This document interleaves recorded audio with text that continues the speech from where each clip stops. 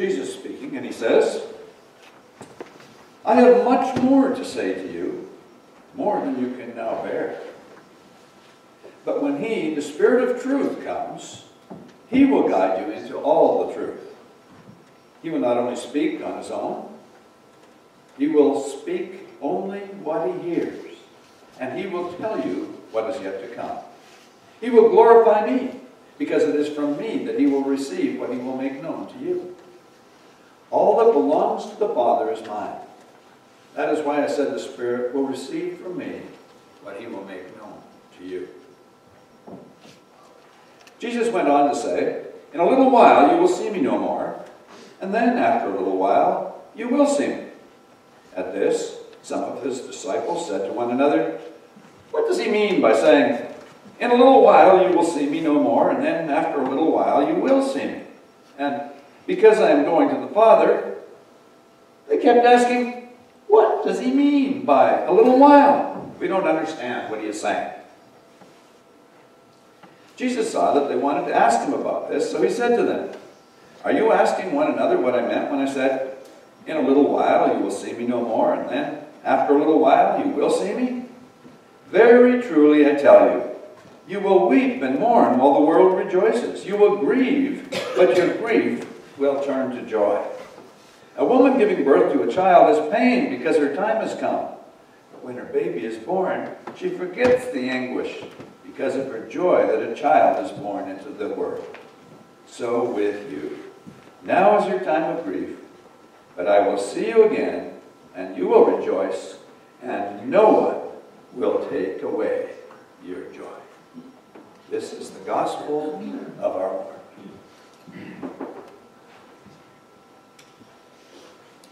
I wonder how you would feel if I started my message with these words. I have a lot to tell you, but frankly, you can't handle it. That's basically what Jesus said to his disciples in John chapter 16, verse 1. He said to them, I have much more to say to you, more than you can now bear. To understand the context for this statement, we have to go back a little bit. Let's take a look at John chapter 16 and verse 7. Jesus speaking. But very truly I tell you, it is for your good that I am going away. Unless I go away, the advocate will not come to you. But if I go, I will send him to you. Jesus has been telling his disciples that he is about to leave them. Their leader, their Lord, is about to go away. The one for whom they have left everything. The one who has taught them and shown them the truth about God. The one that they love above all. Now, he is going away. And to them, it seems like a catastrophe. Earlier, when Jesus raised the possibility of his disciples leaving him, Peter said, Lord, to whom shall we go? You alone have the words of eternal life. John 6 and 68. Following his resurrection, Jesus will ascend to his Father, leaving them without the words of eternal life, or so it seems to them. So Jesus reassures them that he will make sure that they are taken care of. In fact, it is to their advantage that Jesus will go away. They will not be left alone.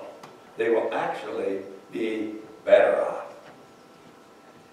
Now, when the eternal Son of God was born as a human, we call that the incarnation, God in the flesh. When he was born as a human, he accepted some self-imposed limitations. For example, when Jesus was here on earth, he could only be in one place at one time. If he was in Jerusalem, he couldn't be in Galilee. And when he was here, as a human among us, he could only speak to those who were within the sound of his voice. But the Holy Spirit, Jesus calls him the Spirit of truth, The Holy Spirit will not be limited in any way. He will be present everywhere, in all the world, and throughout all history. Now, with this thought as background, let's look again at verse 12, where Jesus says, I have much more to say to you, more than you can now bear. Jesus had been telling his followers about his impending death on the cross, and they couldn't understand. They expected a Messiah who would be a victorious warrior king, not a suffering servant. They are not ready to see their Lord be executed on a cross, hung between two criminals. And for sure, they are not yet ready to face the persecution that will come their way in the future, when they themselves will be jailed and beaten and even killed as they spread the joyful faith of Jesus throughout the world. Jesus goes on to say, in the first part of John chapter 16, verse 13, but when He, the Spirit of truth, comes, He will guide you into all the truth. On another occasion, Jesus said, you will know the truth, and the truth will set you free. Jesus promises that the Spirit will take on His role in guiding people to the truth. In Bible college, students who are learning how to preach practice on one another. And one Bible college student had a great idea for he wanted to make a point about truth. And so he prepared two pieces of that thin cardboard type stuff. And on one he wrote the word truth in capital letters, but he left spaces between each of the letters, between the T, the R, the U, the T, and the H. And that was on one piece of paper, and in between the letters for truth, he wrote in the words L-I-E. Then he took a second piece of paper, and he cut 5 holes in the paper, so that when he placed it over the first piece of paper, the first piece of cardboard, through the holes you could read the word truth, T-R-U-T-H. And to make his point, he got up in front of the class and he says, now what happens when you stretch the truth? And he pulled it out, and when he pulled it out, the other letters appeared in the central holes. L-I-E. When you stretch the truth, it becomes a lie. Right? So everything was going famously, and then one of the other students said, and what happens when you stretch a lie? So he pulled it out a little further, and it said, Ruth. But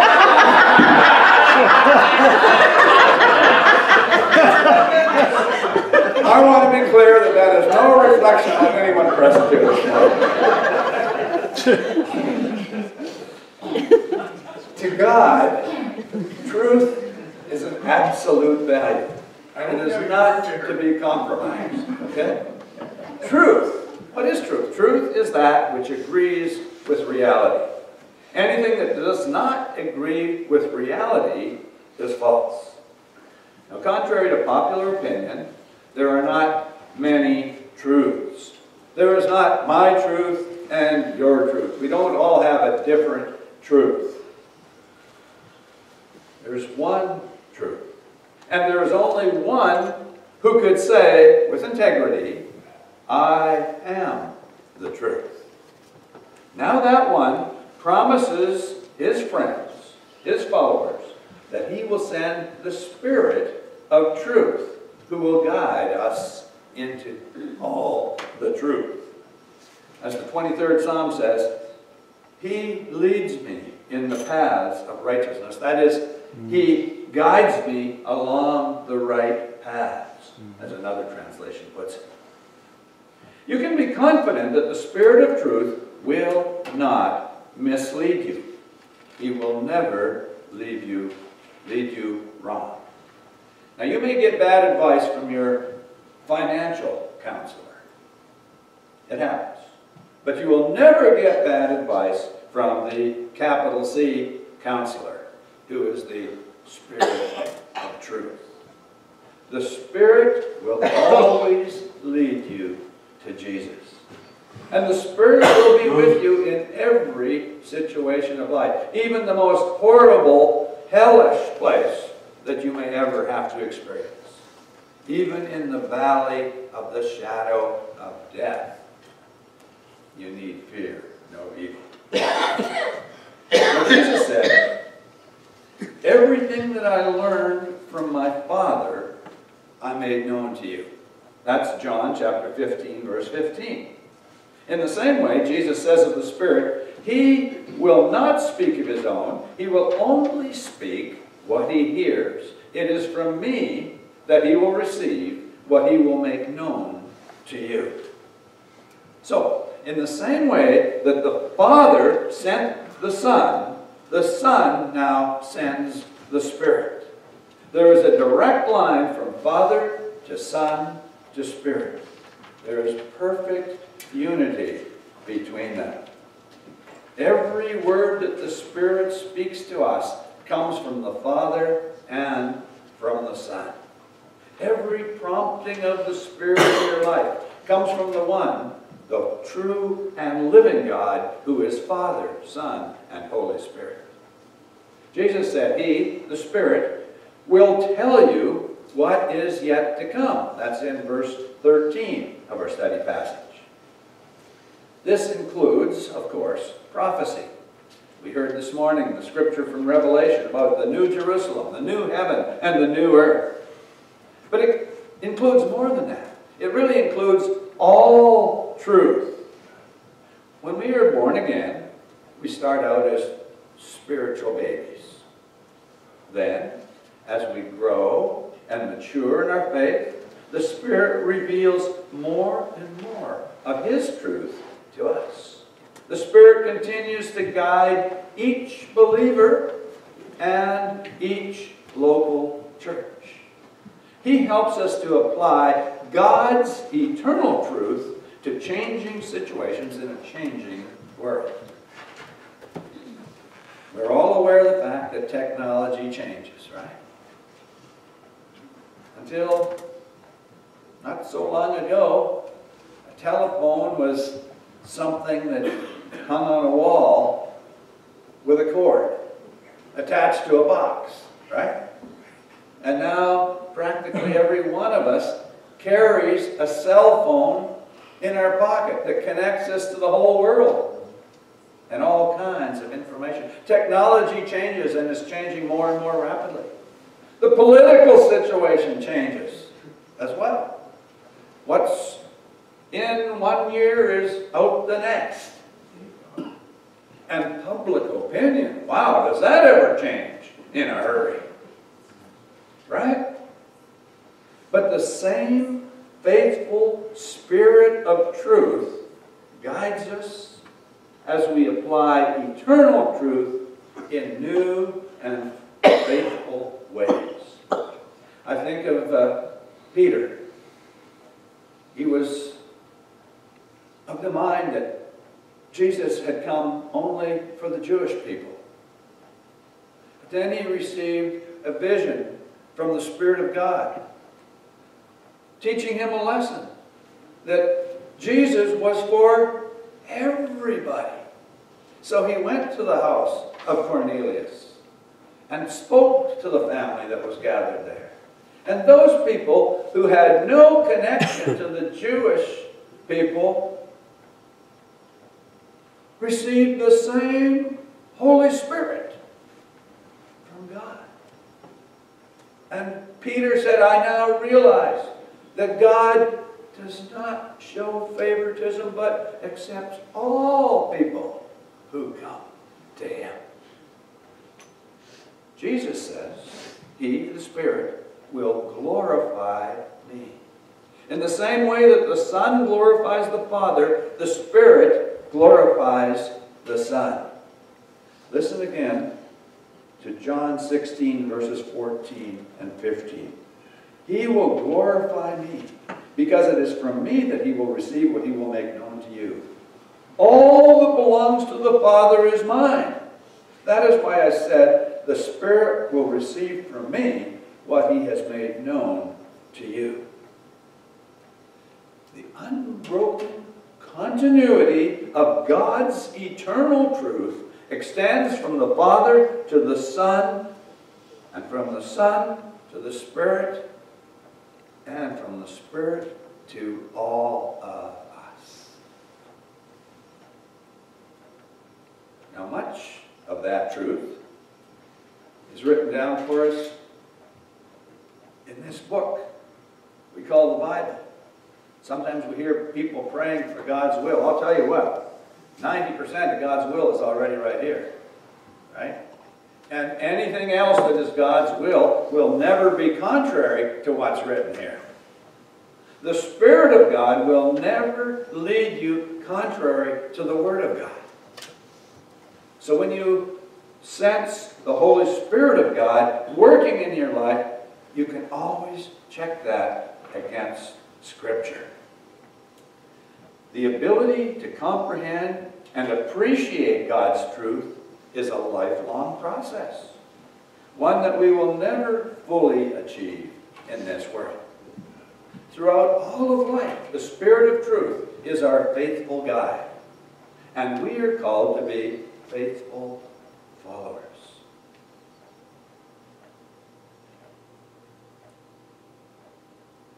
I'm not going to name a name, so you can relax, but somebody came to me this morning and said, every time I pray about this, I get the same answer, that I'm supposed to do such and such a thing. And I said, well, if that's what you're sensing, then really there's nothing more to be asked, is there? You just do it.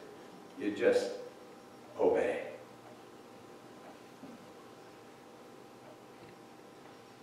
Receptivity to the Spirit of God varies widely between persons. In another context, Jesus told a parable about good seed falling on 4 different kinds of soil. There was the hard, packed path where the enemy steals the seed away. There was the shallow earth above a rocky base where the root of the plant failed to develop. There was the thorny earth where worldly concerns choked the word so that it became unfruitful. And then there was the good soil, which produced an abundant harvest. Some people shut out the Spirit and receive no benefit from His teaching. Some seek His help in times of trouble, but pay no attention to His voice at other times. Some hear His voice, but only faintly, because of the commotion of competing voices. And some receive the guidance of the Spirit, producing an abundance of spiritual fruit. And you know what the spiritual fruit is, right? In Galatians chapter 5 and verses 22 and 23, it tells us about the spiritual fruit. It says, the fruit of the Spirit is love, joy, peace, forbearance, kindness, goodness, faithfulness, gentleness, and self-control. That's the fruit of the Spirit. That's the fruit that only the Spirit can produce in your life. And it's for all of God's people, not only for the famous saints like Mother Teresa and Billy Graham, but for the kind of people found in many local churches, including ours. People with uncommon spiritual maturity, whose lives exhibit love and quiet confidence. Your life can become good soil. It's important that we do those things that create good soil from our lives. Things like worshiping together. So I commend you for being here this morning.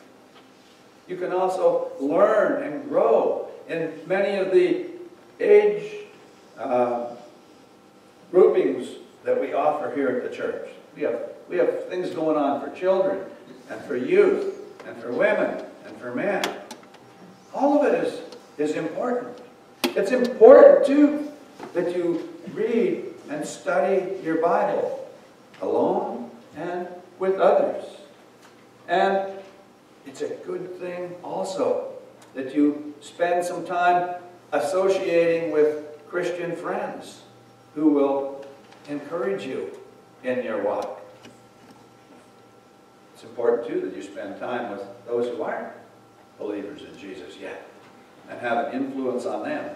But be sure that you are influencing them more than they are influencing you. And this is so important.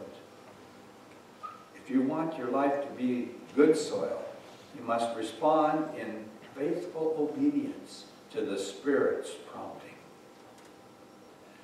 Remember, the leadership of the Spirit in your life will always be in agreement with the Father and the Son. As you faithfully follow the leadership of the Spirit in your life, He will be faithful to lead you in the paths that are right for you. Let's pray. Holy Spirit of truth, thank you that you reveal Jesus to us. Thank you that you apply the work of Jesus, His death on the cross, the shedding of His blood, to our individual lives, so that we receive the life of the Son.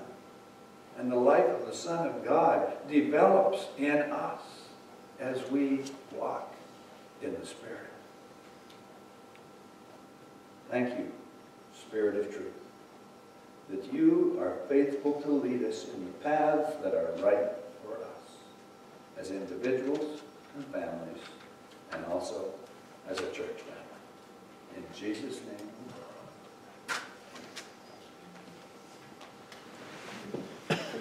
Thank you.